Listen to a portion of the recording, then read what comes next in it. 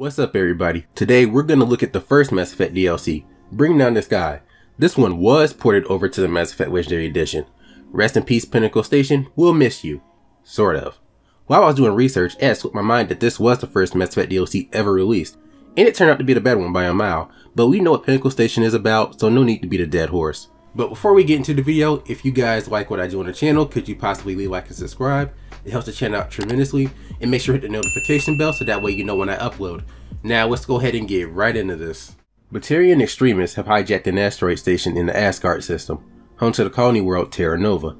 The asteroid, known as Asteroid X-57, is on a collision course toward the planet. If it hits, it'll be an extinction level event. It'll be a scenario worse than the asteroid that killed the dinosaurs. Only Commander Shepard and his crew can save the colonists from destruction. You can start this mission after you expose Saren or the Citadel, or you can complete the mission before the last chapter of the game. There's no penalty for doing it later, and if you're playing on a higher difficulty, it's probably better that you do that. As you're heading toward the asteroid, you'll hear a distress call from one engineer. This woman is Kate Bowman. She, her brother, and some of the other engineers were able to hide from the Batarians. It will keep you informed on the enemy as you progress through the mission, while being careful not to alert the Batarians to their presence. There are 3 fusion torches that you have to shut down. Doing this will slow down the asteroid's descent towards the planet. Each torch facility has certain defenses that you'll have to get through before you can enter them. Facilities 1 and 3 are essentially the same in terms of defenses, mainly heavy turrets, where Facility 2 has turrets but also proximity mines that you'll have to navigate. After you shut these down, you'll be able to go to the main facility. When you go to the first facility, you'll meet the Batarians, who make their debut here, and they're not happy to see us.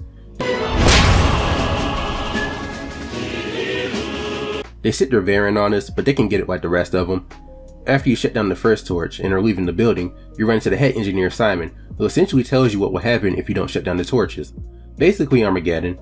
He'll also ask you to look for his missing engineers. If you haven't fixed it before entering the first building, there's a communications tower on the mountain across the way. Fix that and your map will be updated to show their locations. This is completely optional, but it's a good way to find some good equipment. When you do find them, you'll find that they've all been killed by the Batarians. This is a way to show you how the Batarians operate. They are some brutal sons of bitches.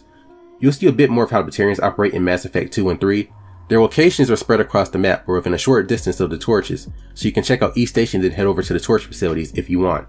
Facilities 1 and 3 are guarded by heavy turrets. You can take them out on foot, but I would just use the Mako. Facility 2 can be a pain if you don't know how to navigate the minefield. Since you can't drive over to the building, you're going on foot. You have to make sure to stay a certain distance from each mine, otherwise, you know. And if you do get past the mines, you have some Batarians outside to deal with, on top of the drones and the ones inside.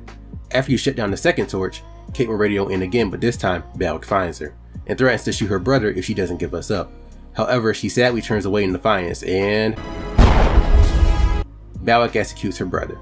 That hurt my soul a little bit, like, damn, oh, we're definitely glad to see this bastard.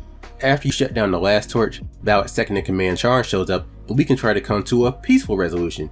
He explains that this was just supposed to be a slave grab, but Balak has more sinister plans. He wants to destroy Terra Nova, and we're in the way.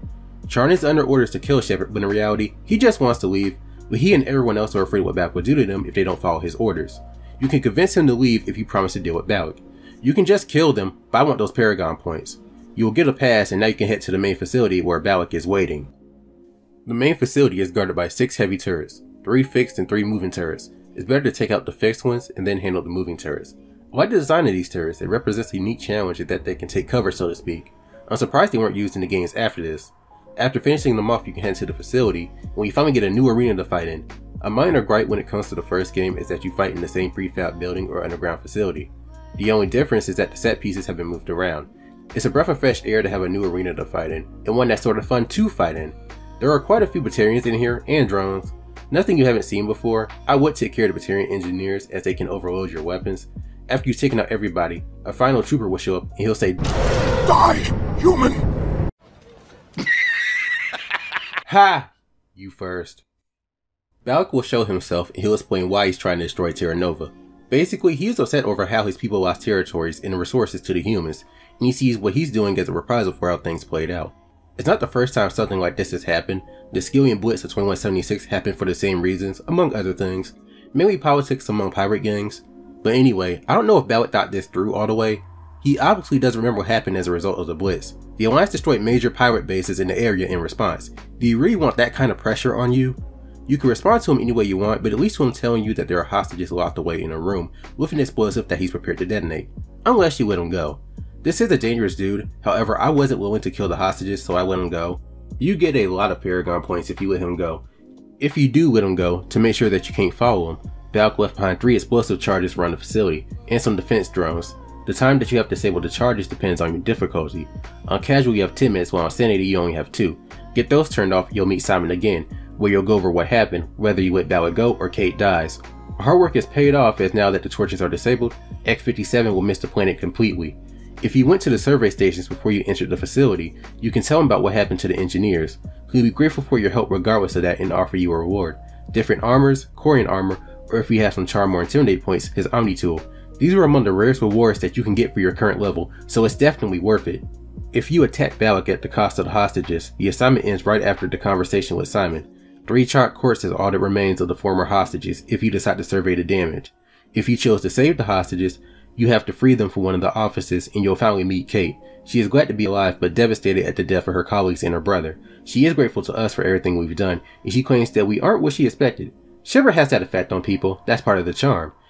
After you finish talking to her, the mission is marked as finished and you can leave the facility, ending the DLC.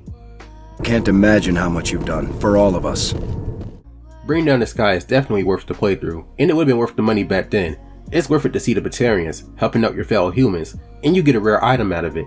On top of that, if you let Balak go, he'll make an appearance in Mass Effect 3. He'll be on his bullshit again, but he'll be an asset more than a nuisance at that point. Thank you for watching, guys. If you guys want me to continue this series, let me know in the comments, leave a like and possibly subscribe, and I'll see y'all in the next one. Peace. DJ Sonic 3.